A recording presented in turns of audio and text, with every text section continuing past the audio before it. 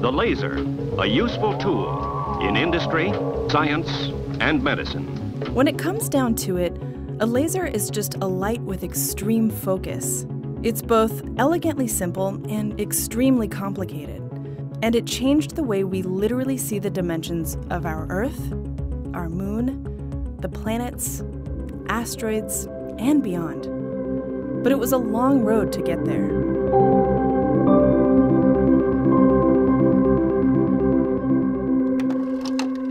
Back in the 1980s at NASA, using lasers to measure physical features from space was too experimental, too risky. Fortunately, it was also a time of change and risk-taking at Goddard Space Flight Center. In the 1960s, there was probably not much question that when a science or applications mission came up, for the most part, it went to Goddard. And we've got to do a better job of selling ourselves and being sure that we're responsive to what headquarters is looking for in terms of the competition between ourselves and other NASA centers. I came here as hired by the center director, Noel Hinners, in '85, and he said, so what do you want to do? I said, I want to map the topography of Mars, at this scale, not the scale of buildings. How do we do that? And he goes, well, we got folks, they do stuff. And so I met a few of them very quickly, and that was Jim Abshire, John Degnan, Jack Buffton. We started working with laser remote sensing instrumentation. It was the same type of instrumentation that communicated from ground to satellites in satellite laser ranging. We could do a little airborne laser remote sensing, and Garvin and I sort of found each other through that. I said, come on down to Wallops and we'll fly this. And he said, oh, topography, Earth, yes, I want to measure it. We literally took a T-39 training aircraft that was put together by the Wallops team, really impressively, and bolted in a big telescope with a laser and went flying out in northern Arizona, where I had done some field work. So out there we have Meteor Crater, we have volcanoes, and we have the Grand Canyon, and the Painted Desert. So we figured in one place we could study all this. And it was on the strength of that Jim Garvin became interested, and it put him in a position to, when Dave Smith found that his radar altimeter was canceled because it was $30 million instead of 10. They kept talking to me about, look, we're really close to getting a laser altimeter working. And I've been in lasers actually for 20 odd years before that, if you know what I mean, but laser ranging from the ground to spacecraft. So I was very familiar with the lasers, and I wasn't averse to it, on the contrary. But NASA offered me the situation that said, look, we've got a certain amount of money for you. We're willing to spend $10 million on this instrument. But there has to be some sort of competition. You need to choose which instrument you would like to fly to measure the altimetry. And there were 4 candidates. 3 of them are radar, and 1 the laser that we call MOLA. There was no one in their right mind that would bid a laser altimeter. Seriously. And I was all gung-ho. I was a young guy, no gray hair. There was a lot of reticence. There was so little trust that this could be done. NASA has made a monumental achievement in both radar and visible near-infrared imaging of the surfaces of Earth and other planets. But those are flat field views. And the missing dimension, the hidden dimension, which drives where energy goes, where the water flows, stability of landscapes, is the 3rd dimension. We take for granted the map. Sometimes you need the map to do what's beyond the map. Making those maps with that crucial 3rd dimension is what laser altimetry, or Lidar, is best at. And over the decades, Goddard's gotten pretty good at explaining just how laser altimetry works. This is a laser altimeter, and what it does is it sends a short pulse of light from a moving platform that's observing a surface, an airplane, a satellite. Gets a reflection straight back off the surface. We record that reflection and the time very precisely. The pulse from the spacecraft down to the surface and back again. Which allows us to measure the range to the surface. When that's done repeatedly in orbit, you can build up a map.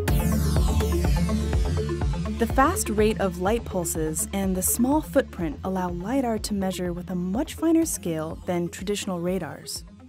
They had a big review, and the leading radar guy that had flown radars to Venus, Gordon Pettengill, at the end said, well, I don't know about you folks, the laser's better.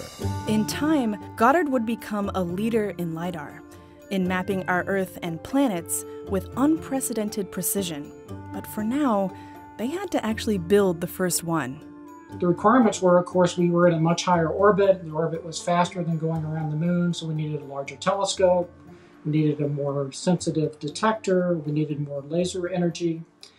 So in order to put our concept together, we had to gather a team.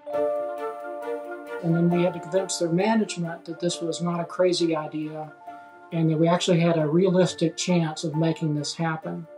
We worked a lot of hours. I can remember Jim talking about, working 10-hour days, and I was doing about the same. But, it really didn't matter because it was so exciting to be working on something that was going to actually map Mars. I was fresh out of getting my master's degree in computer engineering.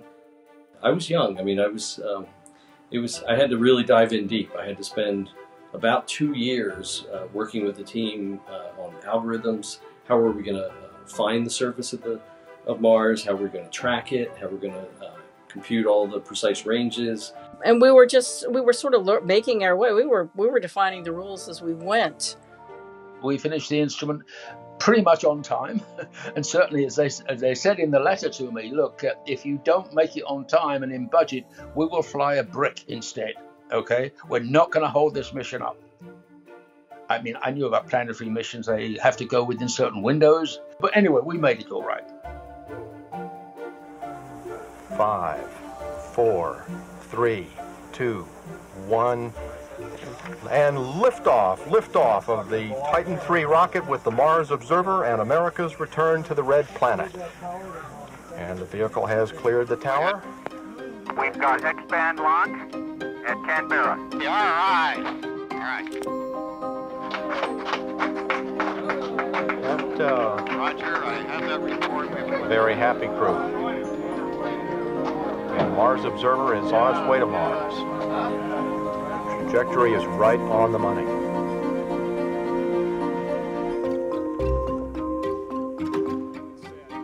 We've assumed that the spacecraft properly executed its orbit insertion sequence, and we presume the spacecraft is in orbit about Mars, but we have no positive confirmation of that because, as for the last 3 days, we have no communication with the spacecraft. To say you simply don't know what happened. It could be in orbit. It could have flown past the planet. What are the scientists doing to relieve the tension in there? Screaming loudly, probably.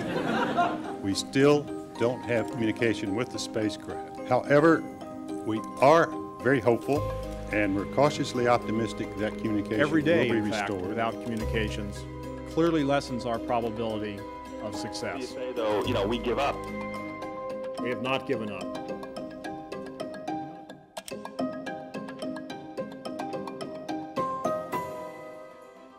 But I was not concerned about the spacecraft. It never crossed my mind that the spacecraft would let us down. So this was a blow in the sense of, wow, something I completely didn't expect.